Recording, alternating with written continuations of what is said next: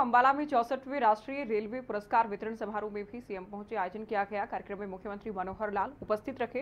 कार्यक्रम की अध्यक्षता रेल राज्य मंत्री सुरेश अंगाड़ी ने की है और रेल राज्य मंत्री सुरेश अंगाड़ी ने कहा कि जिस तरह से पीएम नरेंद्र मोदी ने पूरी दुनिया को एक साथ लाकर खड़ा कर दिया है, उसी तरह भारतीय रेल भी पूरे भारत को जोड़ने का काम कर रही है। सीएम मनोहर लाल ने कहा कि केंद्रीय रेल विभाग ने यानी भारतीय रेलवे ने हरियाणा के लिए बहुत सी सौगात दी है।